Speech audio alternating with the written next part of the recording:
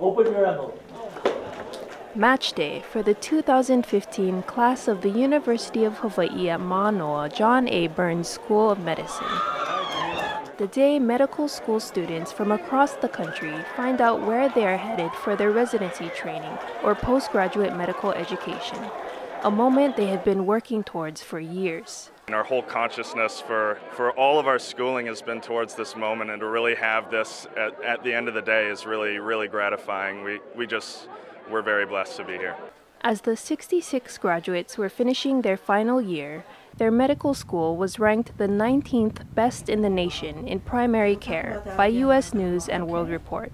I like the small, intimate relationships with professors. It's a nice, small community, and I feel like I built a lot of really great relationships here. The class of 2015 is the latest example of the John A. School of Medicine fulfilling one of its core missions, educating Hawaii's future healthcare providers and leaders. I'm going to University of Arizona in Tucson, do the program there, hopefully do maybe a fellowship, and then come back to Hawaii. I'm going to Boston Medical Center for my emergency medicine residency, and as soon as I'm done, I'll be back here and hopefully working at Queen's Hospital. I matched at Davis, so I'm super excited to be going up.